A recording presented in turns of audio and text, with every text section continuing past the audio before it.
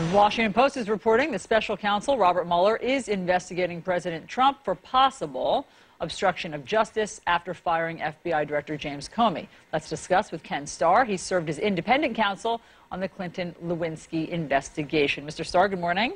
Hey, good morning, Allison. So you've heard the Washington Post reporting that now it seems to, Bob Mueller's investigation seems to have widened, not just Russia meddling, not just possible collusion, but whether or not the president engaged in some sort of obstruction of justice involving pressing James Comey to back off Michael Flynn, etc. Do you think there's a case there? It's too soon to tell. From what I have seen, and of course we don't know a whole lot, the answer is no. But it is going to be investigated, and so we will soon know. Obstruction of justice is really a very hard crime to make out. It's not just you want the investigation to go away, you suggest that the investigation goes away. You've got to take really affirmative action. And Director Comey said in his testimony that even though the expression was hope, he took it as a directive. But what we know is he didn't do anything about it, right? That is, he did not dismiss the investigation or curtail the investigation. There's an expression of hope, so it becomes an interpretation. And I think it's just a very hard case to make out. And, you know, that's a good thing for all of us. Crimes should be difficult to prove. And there's a presumption. Go ahead. Well, I mean, I agree. I wholeheartedly agree on that front. But just let's remind people what you're referring to, because this is what James Comey wrote in his prepared statement for the Senate Intel Committee, so that just so everybody knows the language. I hope you can see your way clear to letting this go, to letting Flynn go. He is a good guy. I hope you can let this go. That's what James Comey says President Trump said to him about the investigation. Right. And as you say, he interpreted that as a directive. Listen to his testimony here. I took it as a direction. Right. I mean, this is the President of the United States, with me alone, saying, I hope this. I took it as, this is what he wants me to do. Now, I didn't obey that, but that's the way I took it. Okay, so, Mr. Starr, are you saying that he would have had to have obeyed it in order for that to be obstruction of justice? No, we're going to the intent of what is it that the president had in mind. He was expressing, his literal language was hope. And I think that redounds to the benefit of the president. He's saying, golly, I sure wish this would go away. It's in the way of my agenda. I need to run the country, and this is a terrible distraction. I hope you can see your way clear.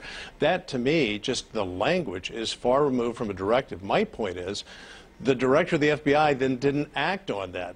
He rather just continued as before and reported, memorialized it, but he did not then say, okay, ladies and gentlemen of the FBI, we are getting rid of this investigation at the direction of the president.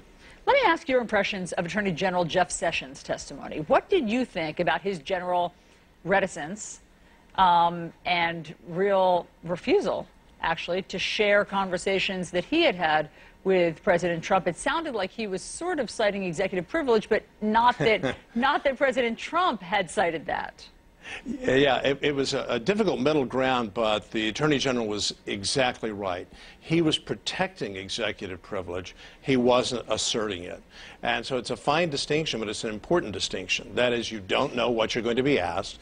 And when you're asked, as he was asked continuously, repetitively, what conversations did you have with the president?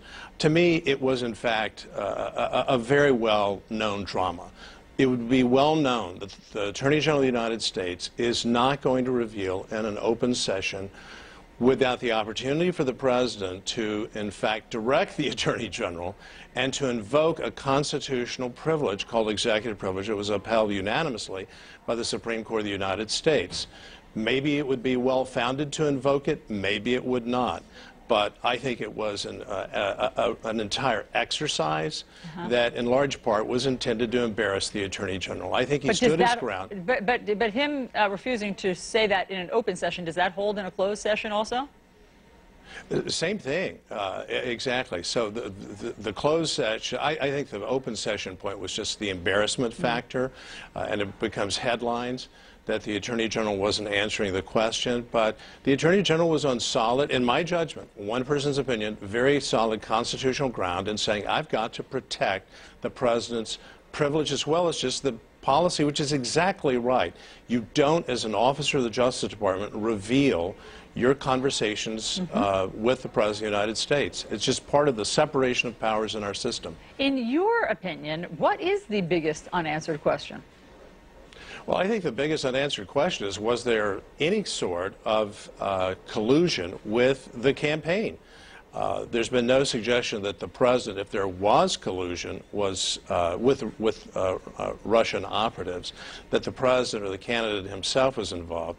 But was there? I think the American people want to know the answer to that, and I think we're going to get it because we've got a very talented and determined special counsel, but we also now have two committees, at least two committees, Senate Intelligence and now the Senate Judiciary Committee. We're going to get the answers. And very, very quickly, you were an independent counsel.